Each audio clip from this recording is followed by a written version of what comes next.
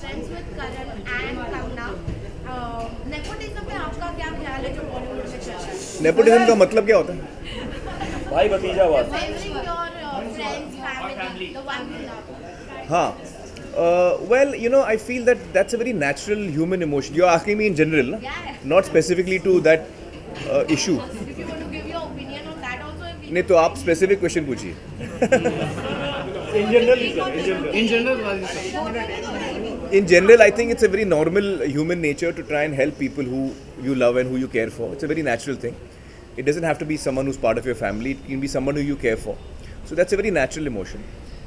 I try and make sure that in my work, I don't try not to allow that to interfere, because I think that मेरी जो जिम्मेदारी है as a creative person वो अपनी audience की तरफ है और उसको मैं सबसे ज़्यादा अहमियत देता हूँ.